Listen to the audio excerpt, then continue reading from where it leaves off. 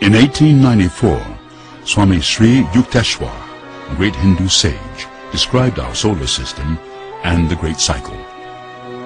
We learn from Oriental astronomy that moons revolve around the planets, and planets turning on their axis revolve with their moons around the sun. The sun, with its planets and their moons, takes some star for its jewel and revolves around it in about 24,000 years of our Earth, a celestial phenomenon which causes the backward movement of the equinoctial points around the zodiac. The theory, the binary, is that our sun is rotating around another sun. And that, of course, the whole thing, the system, what you might say, is also rotating around what they call the grand central sun. Could it be that the ancient knowledge of this dual sun was lost during our descent into the dark ages of the Kali Yuga, just as we lost our knowledge of a heliocentric system? And as we now ascend toward the golden age once more, will science rediscover this binary companion?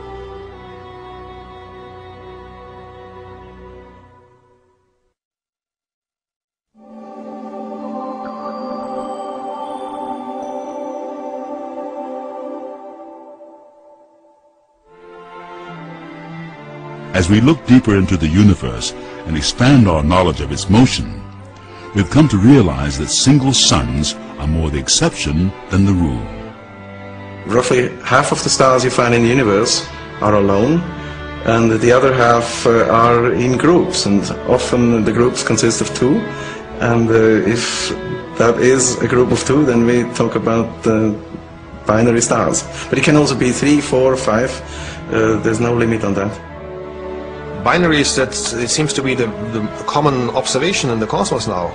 Most of them are actually binary systems.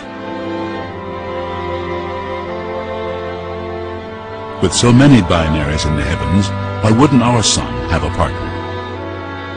Then again, if it did, wouldn't we be able to see it by now, with our high-tech observatories or the Hubble Space Telescope? While there might not be a visible companion, it doesn't mean one's not there. Some stars can't be seen at all, such as black holes or old neutron stars, and others, like brown dwarfs, are barely detectable. Also, the long orbit period of 24,000 years will make the connection of our sun to a binary partner extremely difficult to detect. One sign we'd expect to see would be the changes in the sun's rate of movement. In a binary system, orbital speed is not constant, and theorists say it would cause changes in the precession rate. As soon as two celestial bodies orbit each other, according to Kepler's laws, you have elliptical orbits. And if you have that, you have where when the bodies are closer to each other, they tend to be faster, and then as the other object moves further away, it gets slower and in again. If the current rate of speed were constant, a complete binary cycle would take almost 26,000 years. But scientists have confirmed that the rate of precession is increasing. In a binary system, this would mean that two stars are moving closer together, and the cycle would take much less than 26,000 years. Analysis of the data has shown that it is actually closer to a 24,000 year period. If we keep observing, if we make future measurements, that would indicate certainly that we are in a binary system. The cycle of a binary system might also be observed in the geological record. Mathematician Milutin Milankovitch noticed the Earth has had global warming and cooling cycles that roughly correlate to the length of the great year.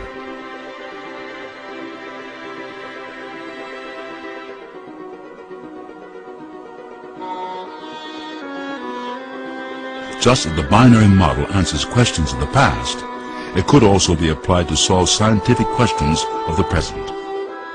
Hello everybody, hope everything's well.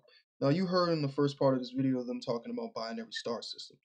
In this article, it talks about how our sun is in a binary orbit with the Sirius system. It says here, this may be common knowledge by now, but it is essential to completely understand what is actually going on. There are many sources on the internet talking about this, so I'll keep it short. Our sun is in a binary orbit with the Sirius system, and is the reason for the precession of the zodiac and not the sole resolution of the Earth's poles. Now, this would mean that Sirius, that system, is projecting our reality. We know that Earth is the center of the universe. If it is in a binary orbit with the star Sirius, that would mean that Sirius is projecting this universe. Now, I want to read something out of this book here, talking about the Duat. It says here, the Duat is one of the more complex and obscure concepts encountered in the Egyptian mythology. The name Duat comes to mind a diverse set of enigmatic and sometimes contradictory images whose actual symbolism may not be entirely clear, even to modern-day Egyptologists. The Duat was the name of the mysterious Egyptian underworld. Okay, this is the underworld. All right, that's why you look up. We already talked about how this is hell, the covering. All right. Now it says a shadowy place of death and resurrection. Okay. On one hand, it was a place of light, associated with the morning star, the dawn, and the hours of the day. On the other hand, it was a place of darkness and ruled by the jackal, an animal that for both the Dogon and the Egyptians symbolized the concept of disorder. Now, that's just talking about what? Duality. Okay? That's why when it talks about it was associated with light at one point and then associated with darkness at another, that is talking about the dualistic world. That's the world we live in, the physical world, the world of disorder. Okay? Now, in this site, it states that the star system Sirius is moving closer, all right? And it'll be reaching the closest distance in about 60,000 years, which it says here, all right? Because they asked the question, when will Sirius will be closest to our solar system, all right? And here's the answer. It will reach the closest distance in 60,000 years, at which time it will be 7.8 light years distance and be at a magnitude of negative 1.64, only slightly brighter than its current magnitude. All right. Now, if you watched my previous videos, you would know, and this is why they have light pollution and they're blocking the skies, because Sirius is actually closer than you think. Remember, again in my previous videos, we talked about the creation of the Neanderthal, which was about 52,000 years ago. In the beginning of this video, remember he talked about that precession of the binary orbit of the star is actually a lot less than 26,000 years, about 24. Okay. When we did the math on that, on how long ago the Neanderthal was made until now, it was about 52,000 years.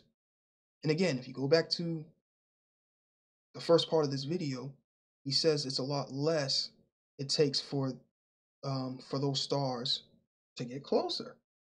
Okay? So, and when he really, and this is cold, when they talk about the stars getting closer, they're talking about Sirius getting closer.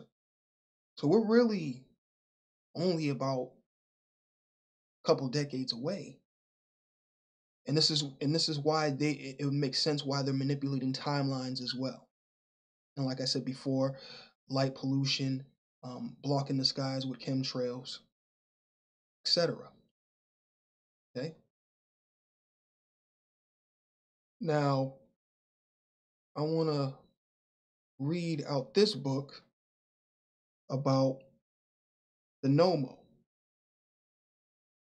because they want to try and say that the Dogon got their information from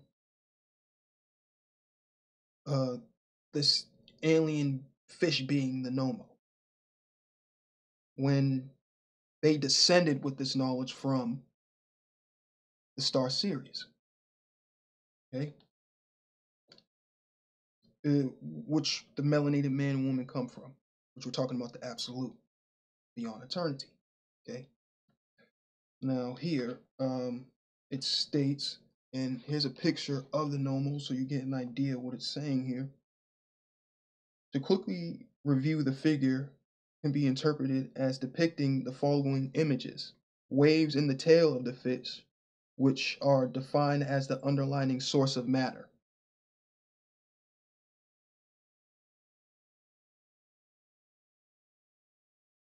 Sorry, lost the line there. Sorry about that. The point of perception of a wave that is the central egg in a ball, the dual figure of the pedestal on which the matter in its wave-like form is said to be raised after an essential act of perception. A squared hemisphere, the head of the fish, which we take to represent the concept of mass or substance, and four whiskers, which represent the four quantum forces: gravity, the electromagnetic force, the weak nuclear force, and the strong nuclear force. It would be fair to say that in Dogon cosmology, the fish defines the moment of perception of a wave, the same moment at which the future spiraling coral of matter is essentially rised up. Okay? So when they try to say it was an alien fish, no. This represents the forces of our reality. And this is how they depicted it. All right? Now, this next image is from the book Sirius Mystery by Robert K.G. Temple. And it says here, a family portrait, the first pictured photograph ever taken in the 1970s of Sirius B. Notice the six-pointed star, okay? Baphomet, all right? And this, now we will understand about why they have this sixth ether, all right? And the melanated man and woman reside on the ninth ether. But we talk about this physical reality, talking about these 66 different particles. Remember I talked about in my previous video before you make the transition. All right.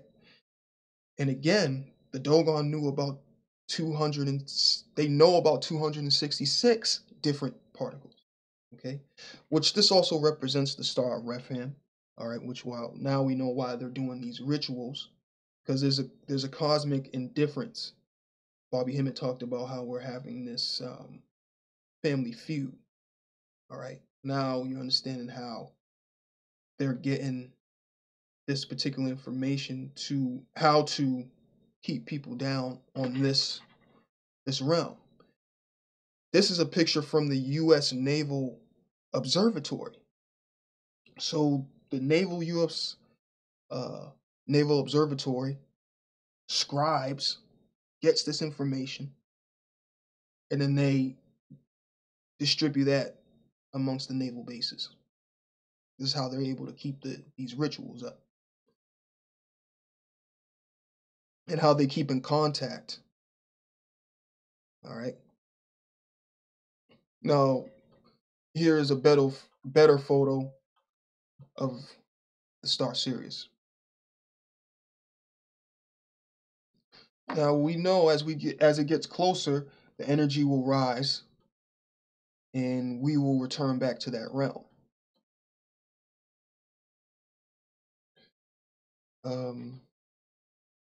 Now,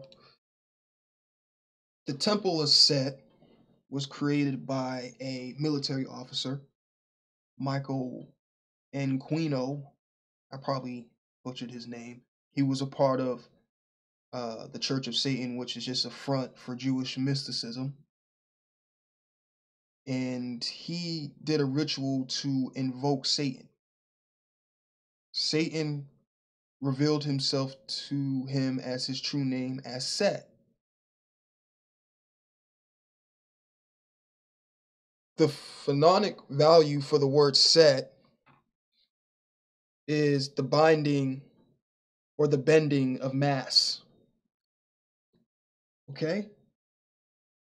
Now, I want to read this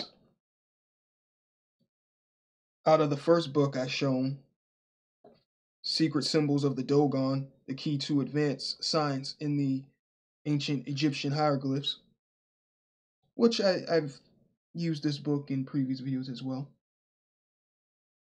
It says here that the 8 master signs within the womb of all world signs drawing represent the 8 Dogon ancestors who correlate to the 8 Egyptian gods and goddesses. Each is the personification of a component stage in a larger scientific structure. Okay? So this is all just representations of scientific symbols. And their mythological attributes are careful descriptions of the corresponding stages of creation. Okay? So we now know that this is all just a process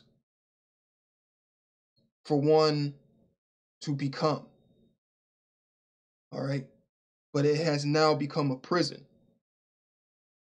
All right? I want to play this clip by Danny Wilkins,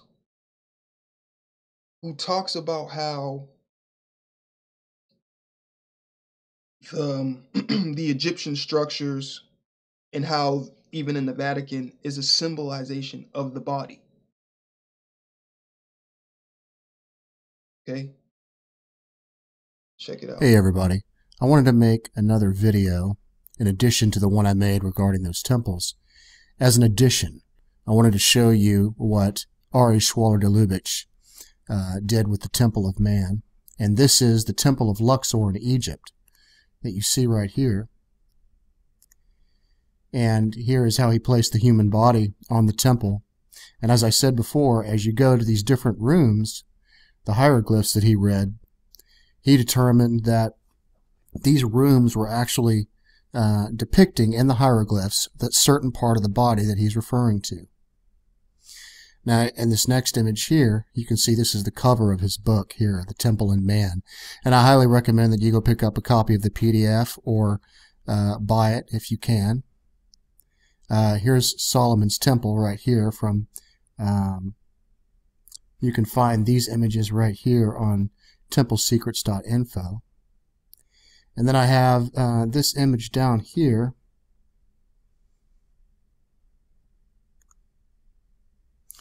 And this is also the same thing that Ari Schwaller de Lubitsch did. He put this person on top of it right here, like this. So what I wanted to show you was I wanted to show you the Vatican City, St. Peter's Square one more time, because of the area right here that corresponds to the stomach area. And what we actually see in St. Peter's Square and the roads and everything like that, I thought would be beneficial for you to see the similarities that we have here. So I have these images up here. So here's the Temple of Man right here, Luxor. And here is the St. Peter's Square that you see right here. Let's go ahead and zoom in just a little bit. Now I have this one slightly faded in, and I have this one all the way faded in so that you can kind of see the transition. And what you'll notice is that square sits right on top of the area that's also widened right here. And then it narrows at the exact same point and place that it does here. And it ends in the head. Now you see how these dotted lines go down the legs right here? And right here is where the legs end. And I want you to take a look at the roadways. Let's just zoom into that real quick. if you notice these roadways that you see right here and what you see in this image here, where the buildings actually end is the level place. So what we've really got going on here is a lot of geometry that confirms itself. I'm not saying that Bernini actually meant to design it exactly after this temple, but it's very clear that he's designed it very similar, because we have the area that's the largest and the areas in the stomach. And if you notice, this central area right here is right where the belly button would be on this person. So I thought this would be kind of interesting for you to see and see how it all plays in with each other. This is Vatican City, St. Peter's Square versus the Temple of Luxor, which is also called the Temple of Man. And once again, you can see how the body divisions of this, where it comes out, the legs all the way down to the feet, level with the end of where the buildings are right here. So I'm going to go ahead and post an image link to this so you can kind of analyze it yourself and take a look at it. You guys take care.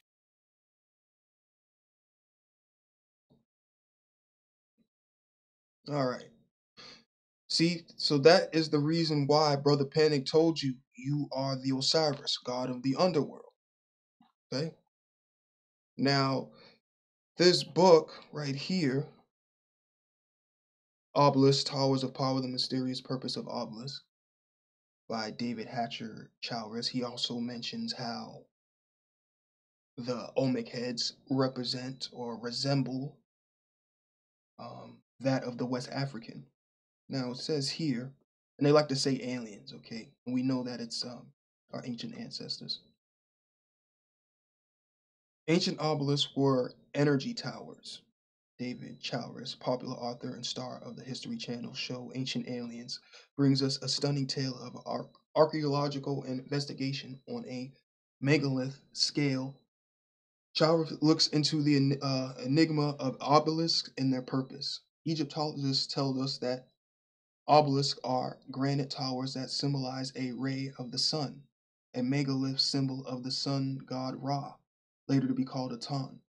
Some obelisks weigh over 500 tons and are massive blocks of polished granite that would be extremely difficult to quarry and erect even with modern equipment.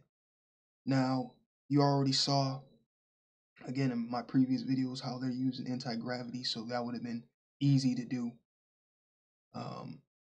Why did ancient civilizations in Egypt, Ethiopia, and elsewhere undertake the massive enterprise it would have been to erect a single obelisk?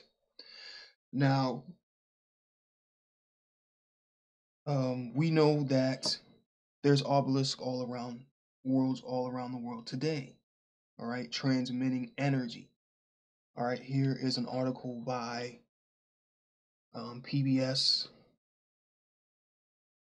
talking about the world obelisks, all right, and it says here, for of the 21 obelisks, ancient obelisks still standing, Egypt itself can claim fewer than 5. Rome boasts about 13, okay, which is on purpose, and why they have that there. All right, and why the Pope sees himself as a vicar of Christ.